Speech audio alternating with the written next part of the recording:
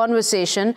As we have seen the events of the day unfold, Ms. Ruva Shah, I would like to get your comments on, first of all, the very understanding that you might have of this delegation which are visiting in a private capacity. Right. As you said, they are visiting in a private capacity, and they are far-right members of the European Union group.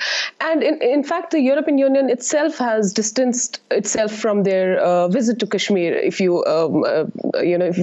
we get into the details, the personal capacity visit, what does it mean? If there is a curfew and if there are the conditions which there are presently in Kashmir, no delegation visits in personal capacity in these situations. You know what I mean? And they also met the Prime Minister of India, the National Security Advisor of India before they went to Kashmir. Then you see the timing, as you said, students were not forced in a way, like they were supposed to sit for exams anyway on this particular time. And that is when those members were called to Kashmir. So so what I believe is, the worldwide protest that happened in Kashmir, about Kashmir, that has literally shaken India to the core, and they want to present a counter narrative in the Western countries by maybe bringing in those people and trying to portray a different picture of Kashmir, which will not be believable in the outside circles, because it is very, it's very dramatic and it's very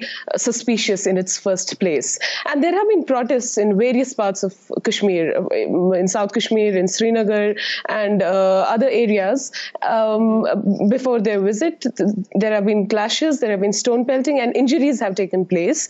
So there is resentment on the streets already against this group. And if they are allowed in their personal capacity, why isn't Indian government allowing other independent groups? Or why was the US Senator disallowed from visiting Kashmir if they really want to show how it is on the streets of Kashmir?